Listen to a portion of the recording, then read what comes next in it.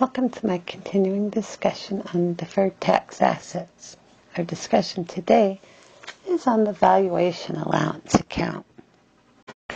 Our goal today is to learn how to adjust any balance in a deferred tax asset account down to the balance that you might expect to realize in actuality. As we start this discussion, I want you to note you've done this many times. You've often used an allowance account to adjust an asset down to the amount you expect to realize. It's not a new concept. I'll give you two examples. In the past, we've had accounts receivable where we have set up an allowance for doubtful accounts to adjust it down to what we called its net realizable value, the amount we expected to collect. Accounts receivable were 100, and when we only expected to collect 98, we would have an allowance account set up in the amount of 2. We did it with inventory too. If your inventory's cost, say, was 20, but its market value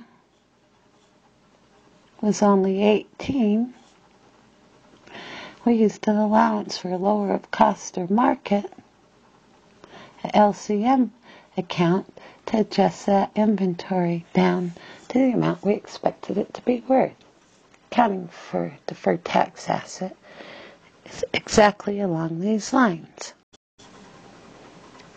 An example might be as follows. Let's say you have a deferred tax asset set up on your books in the amount of $40. But you're uncertain as to whether you'll ever be around long enough to realize that 40. That's assuming you have enough income to reverse that out against. And maybe that deferred tax asset was set up as a result of a net operating loss carryback, and there's some real uncertainty that you'll ever be around to collect it.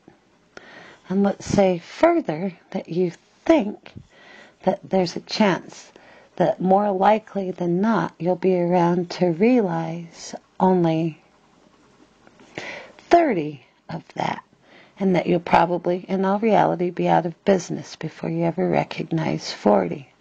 The deferred tax account is at 40, and you believe you'll be around long enough to recognize only 30 of it. You need to set up an allowance for the other 10. What might that entry look like? How about you increase your tax expense for the period for 10 and set allowance up for the deferred tax allowance account in the amount of 10. And at the end of it, you'll have two accounts that relate to your deferred tax asset. Deferred tax asset allowance account to reduce it to its realizable value. You'll have increased your tax expense because you don't believe you'll ever be around to recognize all of that.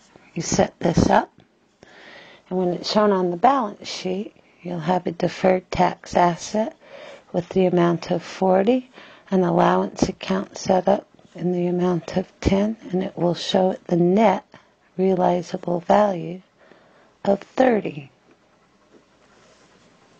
We've used the term how much you expect to realize, and the threshold is more likely than not.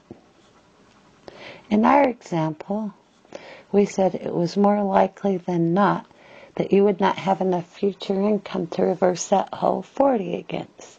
It was likely you would only have enough future income to recognize 30, and so we wrote it down. That's a 50% threshold that we're talking about there. Deferred tax allowance account is set up because you don't think that you'll have enough income to ever realize that tax benefit. It doesn't speak highly of going concern, does it?